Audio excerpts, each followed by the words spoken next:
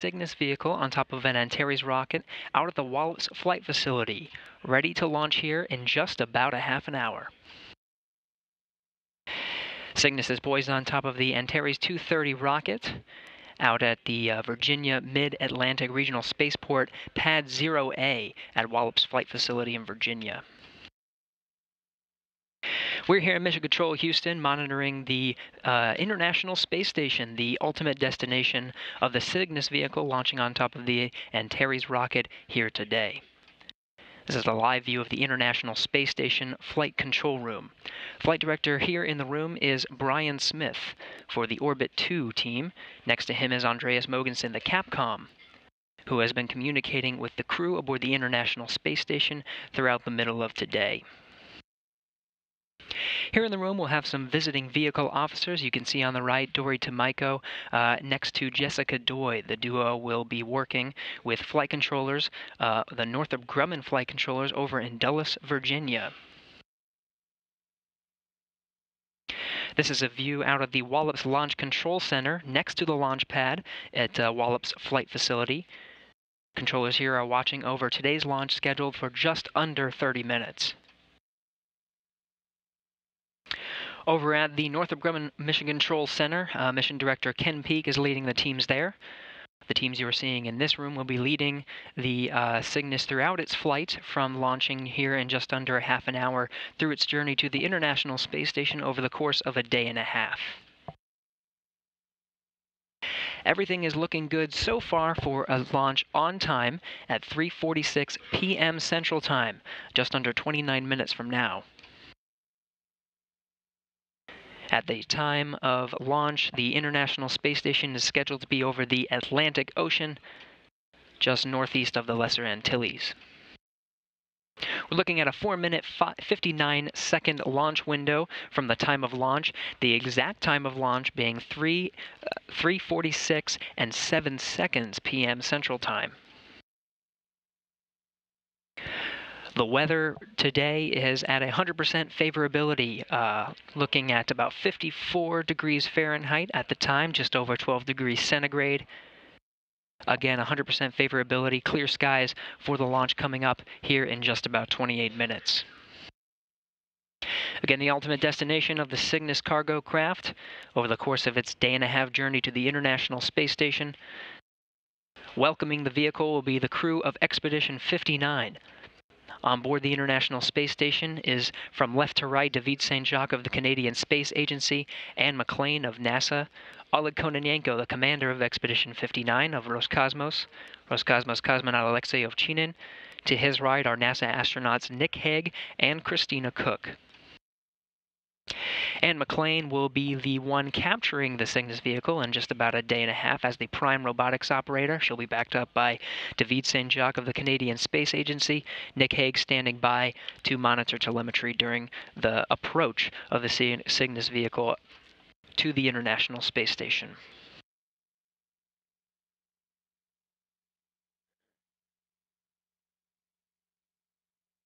On top of the Antares rocket, you can see the fairing. Underneath the fairing is the Cygnus cargo vehicle, loaded with about 7,600 pounds of cargo.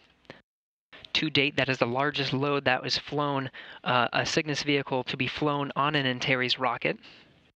You can see the breakdown here. Just about half of that are scientific investigations, many of which will be loaded onto the International Space Station, some of which were part of a late load procedure, which we'll go over during today's broadcast.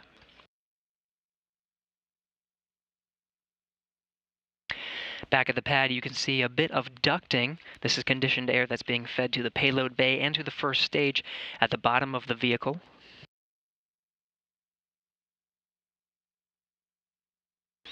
Plenty of food and supplies and scientific experiments aboard the Cygnus vehicle. Some of the food include many items like smoked turkey, pork chops, shrimp cocktail, mashed potatoes, candied yams. The list goes on.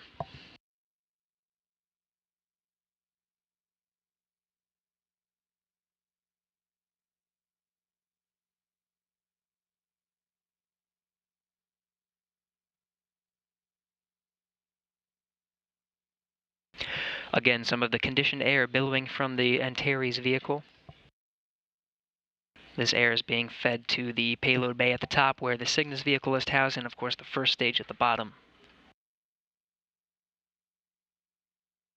There's going to be a series of milestones.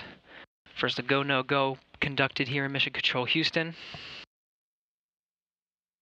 At this time, the Antares has already been loaded, the 2 liquid fuel engines with liquid oxygen and R21 kerosene. At the T-minus 30 mark, began the final checks of the flight termination systems, already underway.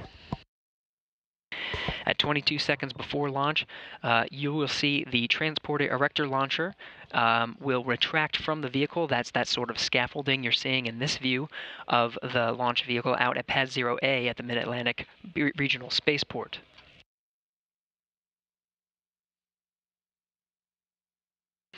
After this tower pulls back, it'll be another 10 minutes until a go, no go poll is conducted from Mission Control Center at Dulles. The Northrop Grumman flight controllers will conduct a go, no go for the final steps to commence launch.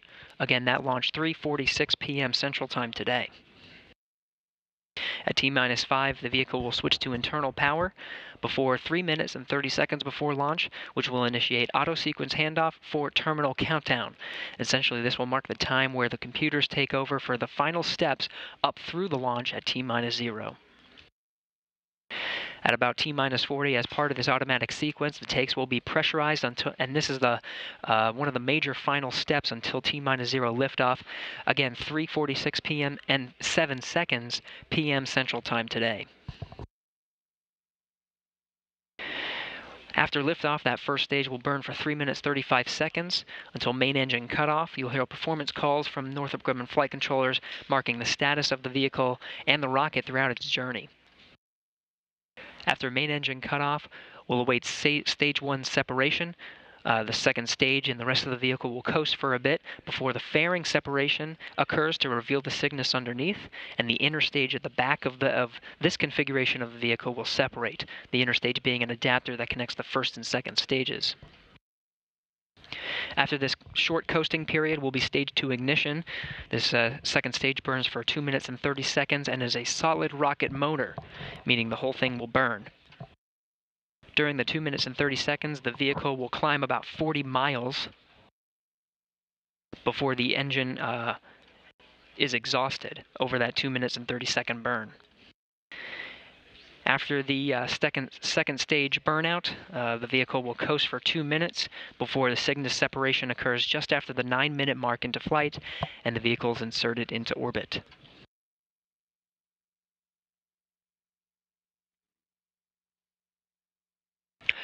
We'll stand by for just over 2 hours, where there'll be a series of burns before the solar arrays are deployed. We'll be back on for that coverage at 6 p.m. Central Time. Solar array deploy occurs over just about half an hour. After that, there's a series of milestones, including some burrs over the next day and a half until the ultimate rendezvous of the Cygnus cargo vehicle on its CRS-11 mission to the International Space Station on Friday, April 19th, for a capture scheduled at 4:30 Central Time. It's a busy time in spaceflight. This mission will be followed shortly, just over a week from Friday, or just about a week from Friday, of the SpaceX Dragon on a CRS-17 mission. That's April 26th, and it'll stay in orbit for 1 month. The Cygnus will conclude its mission to the International Space Station in July, separating with thousands of pounds of trash from the station, and then begin a solo long-duration mission in space.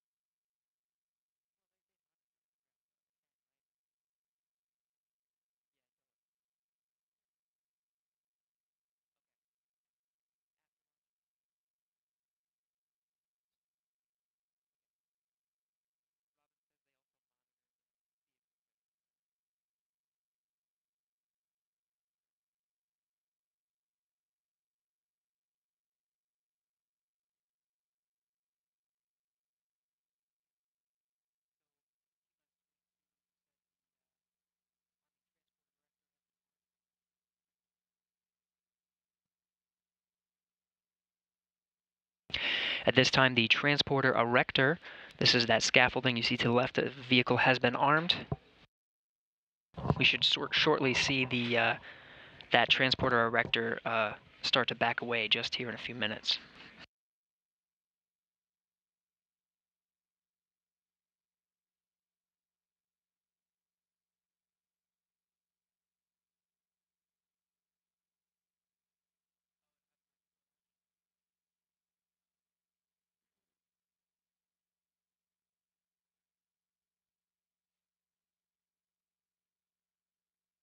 At T-minus 22, the arming transporter erector has been armed.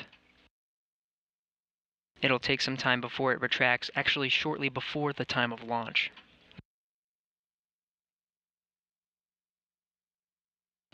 Every Cygnus vehicle is named after a major contributor in the world of spaceflight. All of the folks that it's named after have passed.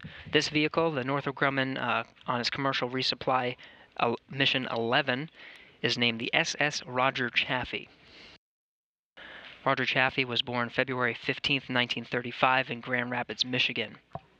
He got his private pilot's license through the Naval Reserve Officers Training Corps before graduating from Purdue in 1957 with a bachelor's in aeronautical engineering.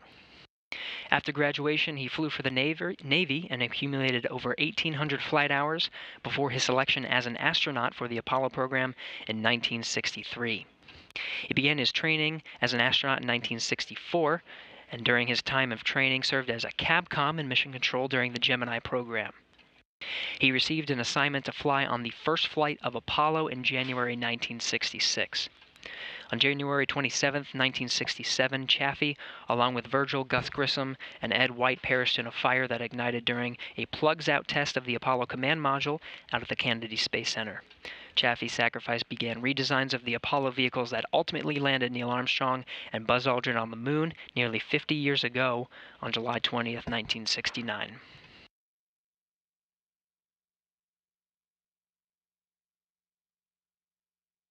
The Apollo program being 50 years ago. Just about a month from now, in the middle of May, will be the 50th anniversary of the launch of the Apollo 10 mission. And of course, the landing of Neil Armstrong and Buzz Aldrin on the moon will, this year, in 2019, will be the 50th anniversary of the landing on the moon.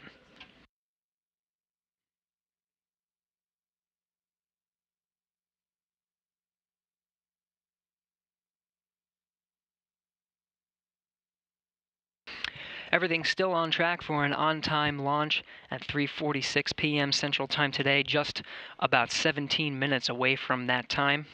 Everything looking good. Dulles Flight Controllers tracking the vehicle and reporting good milestones as we count down to that final time of liftoff. Joining me in Mission Control today is Robin Hurd, the Deputy Program Manager for Launch Vehicles out at Northrop Grumman. Robin, thank you so much for being here. Thanks for having me today. I'm really excited to be here. I'm curious to hear more about the Antares vehicle. Now this is the Antares 230 vehicle. There's a little bit of modifications that happen for this late load capability. Tell us about the vehicle. What is the vehicle that's actually launching Cygnus today? Absolutely. So NG-11 is the mission that will fulfill our contract to NASA under the CRS-1, or the first phase of our commercial resupply services contract with NASA. So our next mission will be CRS-2, and for that we'll be flying a vehicle configuration that we call 230 plus, but what we have here today is a little bit of a hybrid. It's a bit of an upgrade from the 230, just so that we can provide a little more performance. And one of the things that it has available to it is what we call a pop-top fairing. So it allows us to perform a load of cargo later in the flow than we normally would, and actually is able to be performed at the launch pad now. So tell me about the construction of Antares. About the time do you actually get the call to design an Antares, know when the launch is, and begin the process to start getting ready for an on-time launch? Sure. So, if you want to go all the way back to the component level, the process of building an Antares actually starts years before we launch. But in terms of integration, a flow would take typically 6 to 9 months from the time that we gather up all of the different assemblies and bring them into our horizontal integration facility at Wallops Island and start pulling them together into something that you could actually identify as a rocket. Now, you said this was a little bit of a different configuration. Tell me about the late load process. What was different about this particular launch? Sure. So one of the unique features of this launch is the cargo late load. So we have built some new electrical and mechanical ground support equipment that allows us to actually take the vehicle from the configuration you see here, where it's vertical at the pad. It can actually convert down back into the horizontal position. We're able to drive what we call a mobile clean room right up to the tip of the fairing so that we can load time-sensitive research and other perishable items that NASA needs to provide within 24 hours of launch. And that's a pretty tight turnaround, but there's a critical science that's actually being loaded into Cygnus to accommodate this. One of them is the Rodent Research 12 mission. That'll be arriving at the station, and then, of course, be one of the first, actually, experiments to come out of Cygnus once it arrives. Now, we have some photos of rollout here. Tell me about the rollout process. Once it's ready to go, what does that look like? Yeah, so that looks like just a beautiful evening at the eastern shore there for rollout. So you can see that we have some tarps over the top of the fairing there. That just helps keep everything environmentally protected. We've got the transporter erector launcher there that's being used to roll the vehicle from about a mile from our horizontal integration facility out to the pad. That's a slow process. It goes probably about a mile per hour. It's a pretty slow walk for the folks that accompany it out to the pad. And there's another beautiful shot with the big NASA meatball on the water tower there. Now, of course, here it is, a live view, again, billing some of that conditioned air.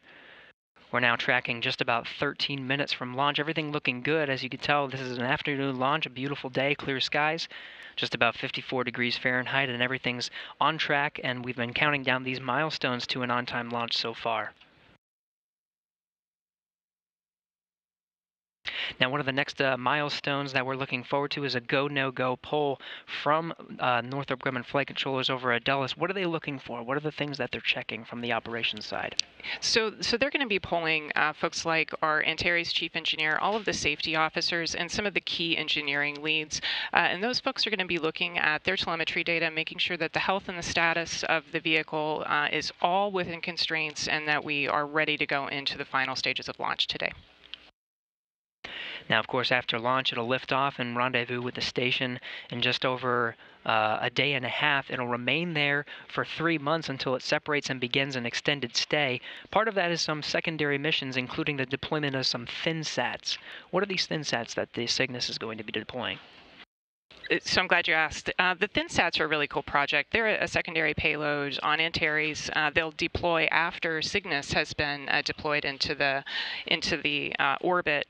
The ThinSats are they're student-led satellites.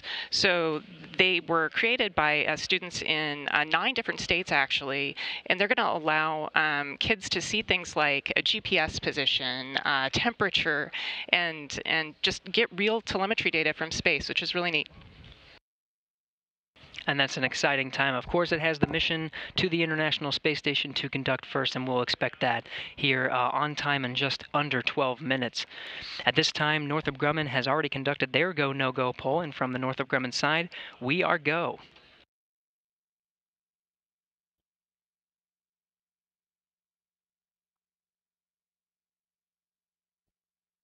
Now, again, part of these milestones is from the go, no-go poll.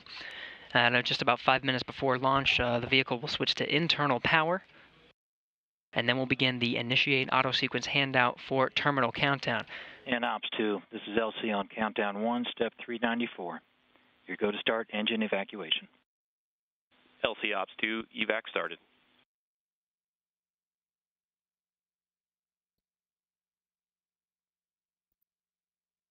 Now what you're hearing is some of the calls from Northrop Grumman flight controllers tracking some of the milestones before we get to that final launch at 3:46 p.m. Central Time today.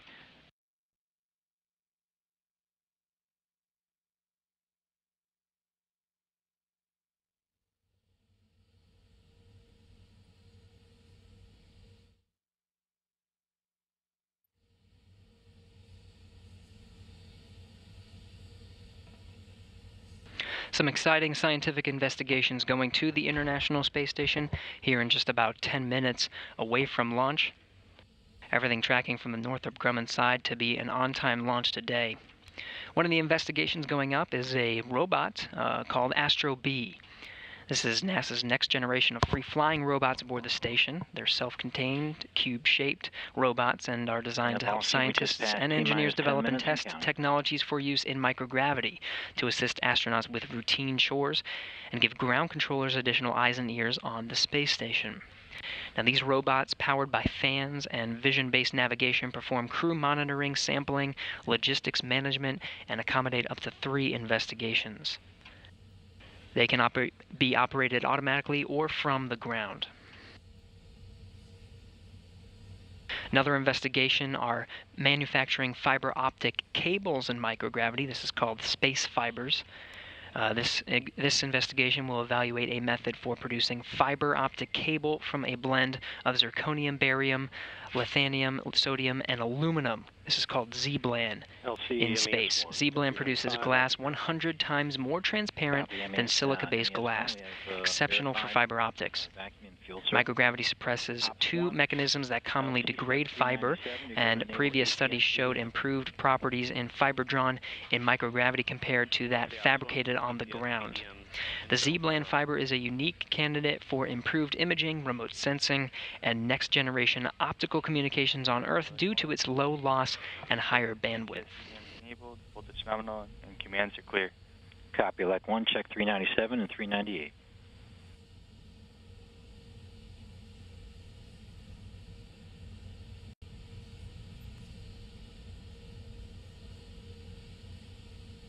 The bioanalyzer is another experiment from the Canadian Space Agency. This is an instrument that serves as a platform for scientific experiments where astronauts can easily test different body fluids such as blood, saliva, and urine and get returned key biomedical analyses within a few hours. Scientists will be able to use the bioanalyzer's data to accelerate science experiments. In the future, this type of device could help to keep a closer eye on astronauts' health. Another experiment is this image of David St. Jacques, and astronauts show accelerated arterial stiffening during their time in space. These are thicker artery walls and signs associated with the development of insulin resistance after spending 6 months in space. And these dramatic changes in the carotid artery, aging was unrecognized until recently. So the vascular aging investigation, this investigation you're seeing here, will include critical onboard investigations to test the relationship among a crew member's metabolism, aging arteries, and aging bones. The results of this study could have great importance for assessing a newly identified risk for astronaut cardiovascular health, potentially pointing to mechanisms to reduce risk. And these are, again, just a few of the more than 3,400 pounds of science currently loaded on board Northrop Grumman's CRS-11 Cygnus vehicle, now under 7 minutes from launch.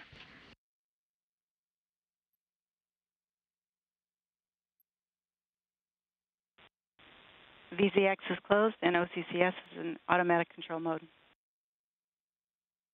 And I copy prop 1. LC, VTSO activation verified. Roger that. Check 402. Ops 2, 403. Initialize ground ordnance power supplies. LC, Ops 2, ground ordnance power supplies initialized. LC, elect 1, ground ordnance power supplies nominal. Copy. Elect 1.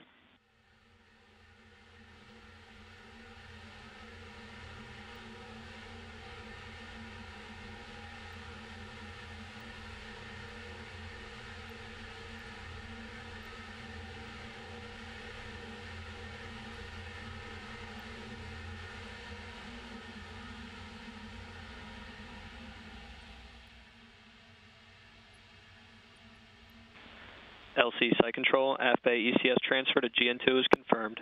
Copy that. Site control. We'll check 405 complete. So Gary, you can see right now that the top half of the first stage is really very cold with that cryogenic liquid oxygen. The Antares logo that you would normally see running down the side there is completely obscured by ice, and we've got the sort of evaporative process happening on the liquid oxygen boiling off of its relief valves and vent valves there.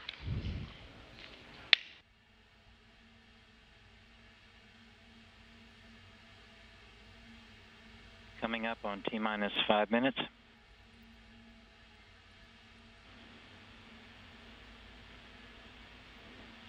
And Ops 2, your go for step 406, initiate engine priming.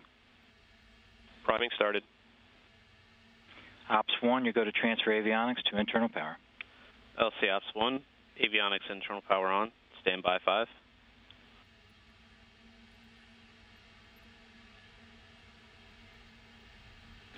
You hear those calls, the vehicle will switch to internal power. Before about 3 minutes 30 seconds prior to launch, we'll initiate auto sequence handoff for terminal countdown. Open FTS umbi-loop and verify green indication. LC Ops 1, FTS umbi-loop open and green. Copy that, Ops 1. LC Elect 2, FTLU, and FTS receiver indications are nominal. Copy Elect 2, we'll check 410. Ops 1, step 411, you go to send all arm command. LC Ops 1, all arm command sent. LC Elect 1, SNAs, ODMs, all armed. Copy Elect 1. NASA TD, report range status. Range is green. Copy, range is green.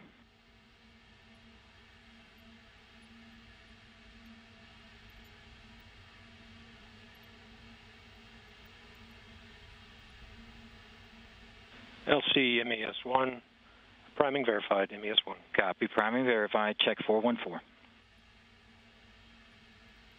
And launch team phase 3 dynamic limits will be active at T-minus 3 minutes.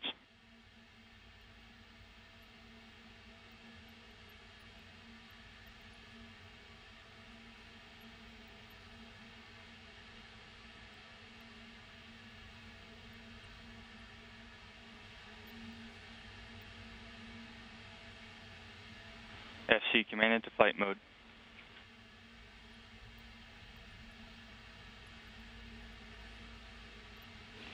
Three minutes before launch, we're now in the terminal Auto count sequence until startup. launch on time, Copy, auto 3:46 p.m. Central Time. ODM bus voltages and currents are nominal. Roger, Elect 1. Nav, step 420, verify ready for nav mode. LC nav, orb nav ready for nav mode. Ops 2, step 421, switch to nav. Orb nav to navigate. LC nav, orb nav telemetry verified. Copy that, nav. We'll check 422 complete.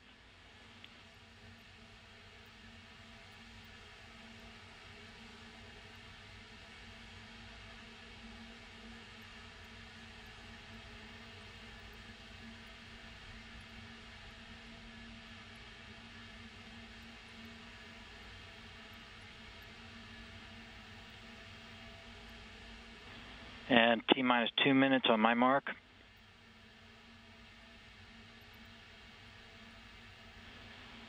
Mark.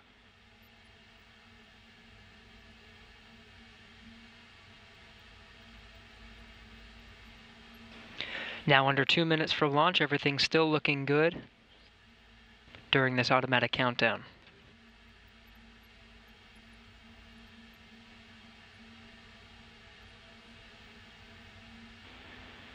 T-minus 30, T-minus 1 minute, 30 seconds on my mark.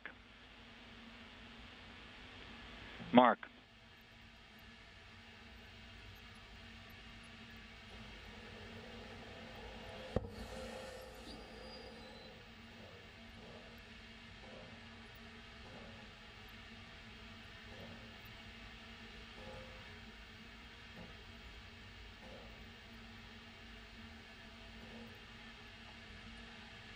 And T-minus 1 minute on my mark. Mark.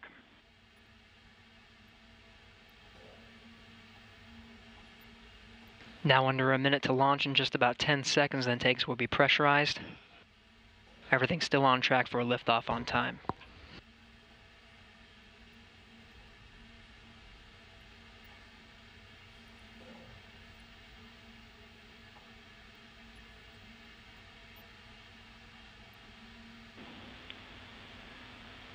T-minus 30 seconds.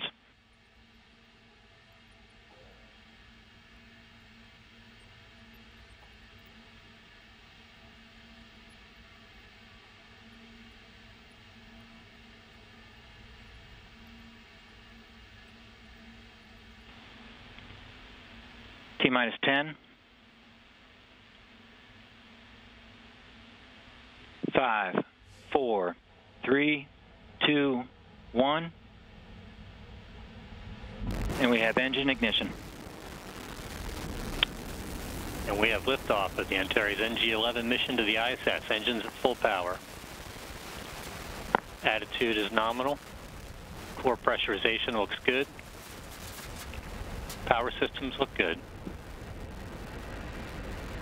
Stable operation, full power, both engines. Core pressures look solid. Attitude is nominal. TVC is nominal. Power systems look good.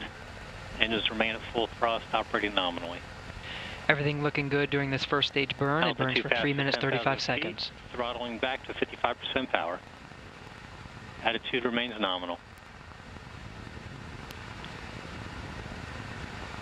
Nominal operation at 55% power. Throttling back up to full power. Engines are back to full power. TPC remains nominal. Attitude nominal, T plus 60 seconds. Altitude passes 25,000 feet. Pass through transonic. Attitude is nominal. Engines continue to operate at full power. Everything looking good. About 10 more seconds of this first stage burn. With nominal attitude. Pass through 40,000 feet altitude. Engines remain nominal at full power. Fuel pressurization is nominal. VNG3 is on. Altitude past 60,000 feet. Engines remain nominal. Attitude and power systems all look good. Coming up on T plus 2 minutes. Engines continue to operate nominally at 100% power. TVC steering, power systems, attitude, 2 minutes into the good. flight, 1 minute 30 seconds until this main engine cut off. Passing through 100,000 feet. Power systems remain nominal. Attitude is good. Engines continue to operate at full power. Engines remain nominal. Power systems are good. Attitude is nominal. Core pressures look nominal. Approximately 1 minute till main engine cutoff. Engine power is nominal. Attitude is nominal. Avionics power is good. We're starting our slow throttle ramp for G limiting. 200,000 feet altitude as we approach T plus 3 minutes. Attitude remains nominal. 10,000 feet per second. Engines have throttled back to 55. About 30 more seconds of this burn. Main engine will cut off. Stage 1 will separate, and the vehicle will coast for just a bit before fairing separation. Engine operation at 55% power is nominal. TVC slew for main engine cutoff has started. Attitude remains nominal. Engine operation continues to be nominal. Altitude 300,000 feet. And we have main engine cutoff. Attitude remains nominal post-shutdown. Stage 1 separation. ACS performance is nominal.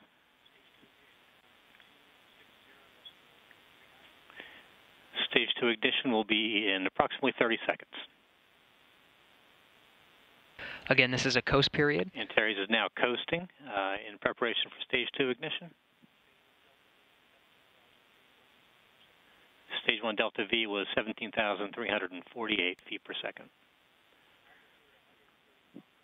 Altitude is 130 kilometers. Interstage SEP. Attitude remains nominal. TVC batteries initiated. And we have Stage 2 ignition. Attitude remains nominal. The Castor 30 XL motor will burn for approximately 2.5 minutes. Attitude is nominal. Motor pressure is nominal at approximately 100 psi. Power systems look good. Stage 2 TVC is nominal. And attitude remains nominal. Everything nominal. Avionics power systems and temperatures all look good. Again, this is solid rocket fuel. The entire thing will burn out over the course of 2 minutes, 30 seconds. Everything looking good so far. Altitude is 170 kilometers. Power systems look good.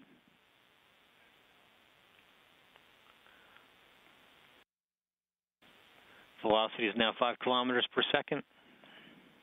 Castor 30 burn continues. Motor pressure is 775 psi. Attitude remains nominal. All systems look good at this point.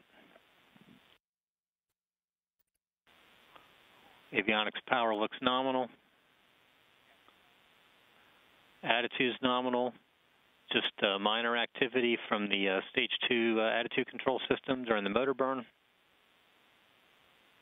TVC is nominal. Power is good. Motor pressure is now approximately 685 psi. Velocity 6 kilometers per second. Attitude is nominal. Altitude is 200 kilometers. Stage 2 TVC looks good. Power is nominal. Motor pressure just entering its slow tail off, now dropping below 500 psi. TVC remains nominal. Power is good. 7 kilometers per second velocity. Attitude is nominal. Altitude is 205 kilometers. And we have stage 2 motor burnout. We'll now coast for approximately 2 minutes prior to Cygnus spacecraft separation.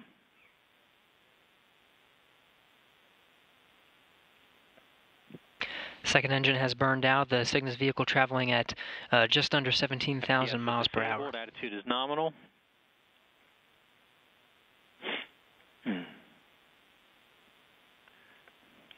All systems look good. Second stage attitude control system is starting to reorient the vehicle for payload separation. Attitude remains nominal. Loss of signal on motor cone and stage 1. All systems look good. We're just standing by for Cygnus spacecraft separation. Attitude remains nominal. Again, all systems look green at this point. Avionics, power systems, attitude all look nominal as we come up on mission time T plus 490 seconds. Vehicle is now oriented for spacecraft separation.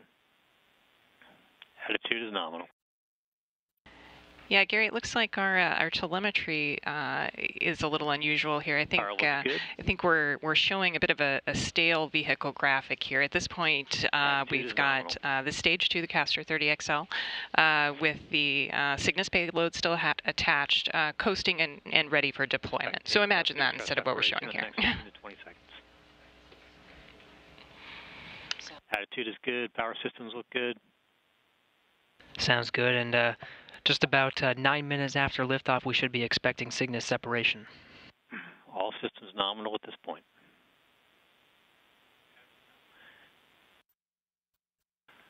Attitude and power continue to look good. And we have Cygnus spacecraft separation.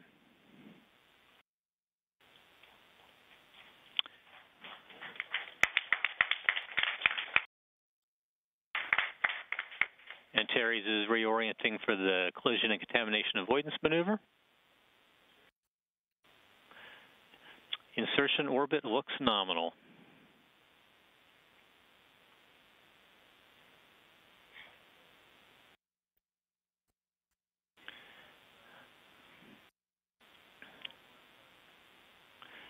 Antares mission is complete. Initial results all look nominal, and we're signing off from the LCC.